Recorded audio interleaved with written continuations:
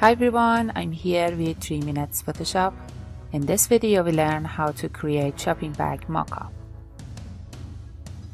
Select your image with rectangle marquee, make a selection around the image, then press Ctrl X, go to filter, choose vanishing point, click in the preview image to add the 4 corner nodes, hold the Ctrl and drag the right middle edge node toward the back edge of the bag.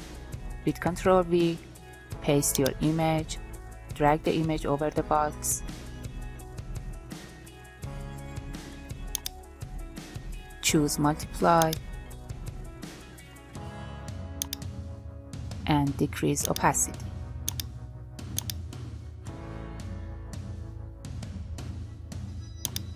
I hope you enjoyed this video.